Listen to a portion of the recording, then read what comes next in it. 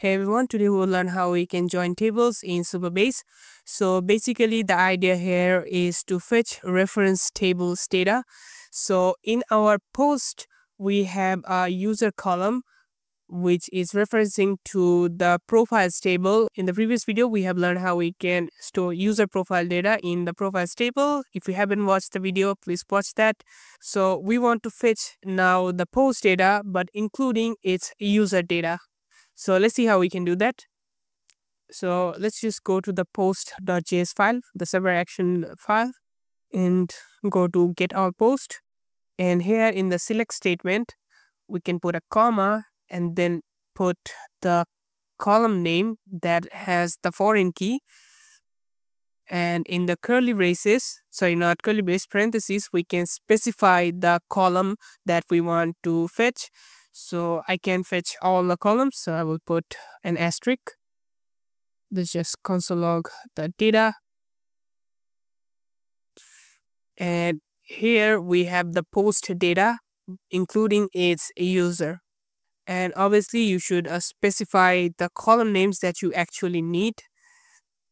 So we can also do that here. So I just want the ID and the name. I don't need anything else. Now I just have the ID and the name. And now we can display the username in the postcard and also in the post page. So let's just go to the posts.jsx file. And here we will have access to user. And I will just replace this string with this. And now you can see the username on the postcard. Let's do the same thing for the post page.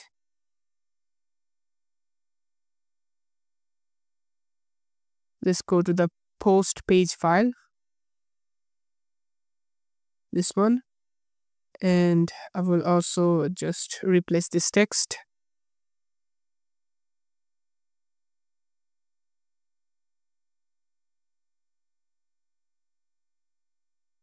User is not defined. Oops, let's get the user.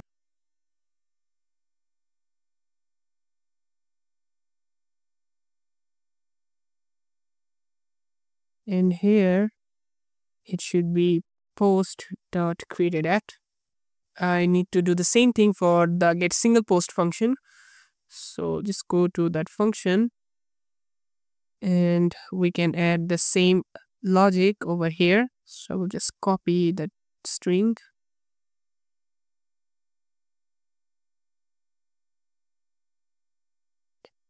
Now you can see we have the name and also the date.